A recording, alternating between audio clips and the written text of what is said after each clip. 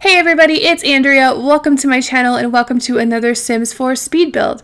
It has been a long time. Before we get into all that, let me tell you a little bit about this build. It is a 1-bed, 1-bath, sort of cottage style home set in Windenburg. It's on that cute little island with, it's my favorite place to build in the whole game, I think. I just wish the lots were bigger. Of course, I suppose I could demolish another lot and build there, but no. If you hear him meowing, it's just my cat. Every time I start speaking, he has to talk to. It's a thing. He doesn't when I'm at work. He does it all the time. But anyway. Yeah, so the build. Let's get back to it. I used a lot of stuff from the using the show hidden objects cheat, which I don't ever use because I find it really irritating to have to scroll through the menu and you can't clone anything. It's just a pain, but there were so many cute items and I found the cutest little fence, which you will see in just a little bit. I had a blast. Also, I was going to put in a pond and then I didn't. And the reason is because I just could not figure out a good place for it. The house is too big, honestly. I meant to make a smaller house, believe it or not. It's actually really small, but that didn't happen. And it just turned out how it turned out, all right? Anyway, like I mentioned, it has been a long time since I posted on my channel. And the reason is because I got burnt out. I was in a really horrible place. I just recently moved. I moved almost across the country again. And I'm in a much better place now, a much healthier environment, a much healthier mindset, and I've finally been able to build again. There were times when I would sit down and try, and I just couldn't, and there was nothing would come. But here is that fence I was talking about. I don't think this is one in the regular catalog, and I loved that broken piece too. I just thought it was so cute. I had to use it. And so I put that almost around the whole perimeter. I used some hedges to kind of break it up. I think almost all the landscaping I did with the live edit object cheat on. Plus, when you use that live edit object cheats, a lot of those plants are $0, so they don't contribute anything to the price if you are one of those people who makes your Sims actually save up money instead of cheating, which is not me when I play the game. Anyway, so there's not a ton outside. I did put some of those gardening boxes, and I put a chicken coop because I wanted to use as much cottage living as I could because I love that pack.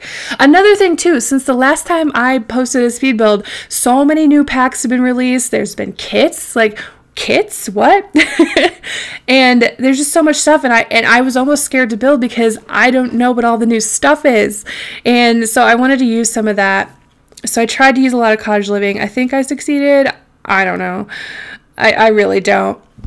So yeah, and I think this is one of the first builds too I've ever left the floor plan in, and I mean honestly, why wouldn't I? It's so easy.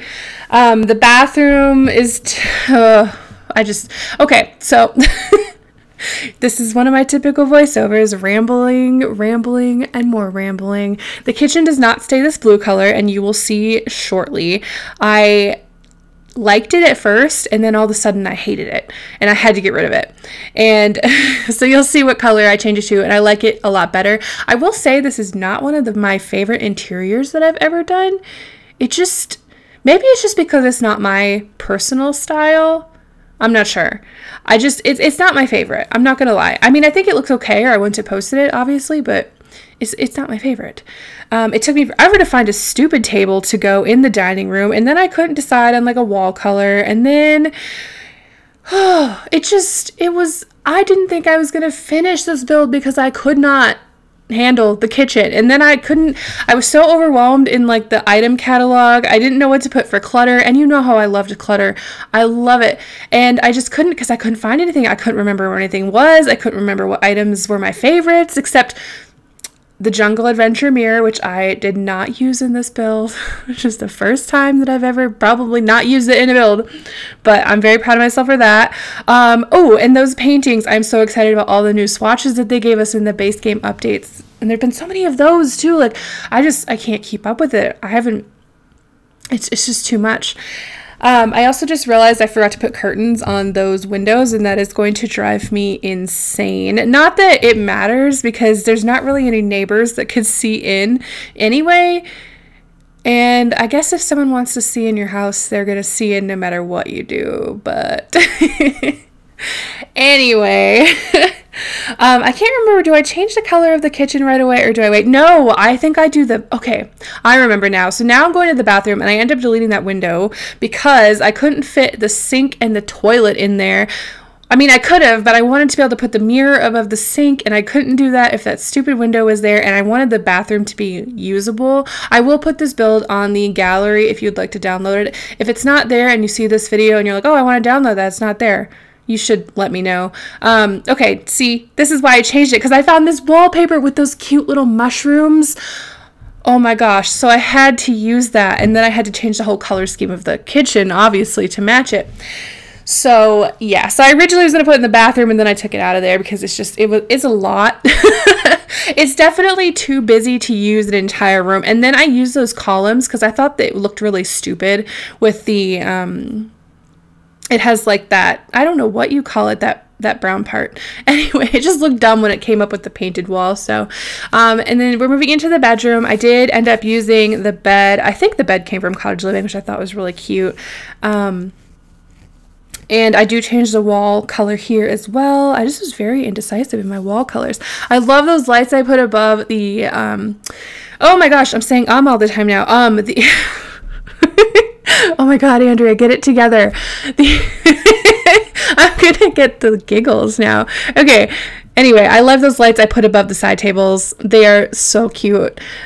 It took me 14 years to find a rug to go into the bed. Okay, we've gotten all of these packs and we have not gotten any good rugs. None.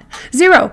And can we just have a rug stuff pack? That'd be great. And here I'm using more swatches. I was so excited when they gave us more colors and options to choose from that specific photo frame because I used it all the time. And I did put a bunch of plants here because initially I really wanted this build to be like a crazy plant lady build, and it didn't end up being that, but that was my initial like idea. And I really wanted to use that chair too, but I ended up going with the one from Cats and Dogs, which incidentally I'd like to mention that I would love to have that chair in real life because it looks so soft, and my biggest journey in life is trying to find the softest blankets and the softest pillows. That is all I dream about. Soft things. I just threw a few things on the side tables here to kind of make it look a little more lived in. And then I think we move on to the living room, which is the final room in this house because it is a very tiny house. I'm sure I forgot something. I almost forgot a kitchen sink initially, but you know, whatever. We got there in the end. I was going to put a big TV, and then I realized that this person probably spends a lot of time outdoors.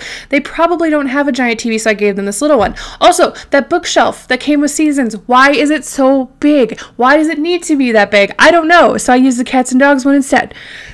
Same thing with the furniture. You know, I love how it's like, yay, cottage living, and now I'm just like, use whatever. And then I just threw down some like yarn and the cross-stitch kits. You know, a random mismatch assortment of furniture is in here. This is the weirdest room I've ever met. Anyway, I've ever furnished. Anyway, we are wrapping up, going into the screenshots. Thank you so much for watching. Don't forget to hit subscribe if you enjoyed this video and give it a thumbs up. Anyway, I'll see you in the next video. Bye.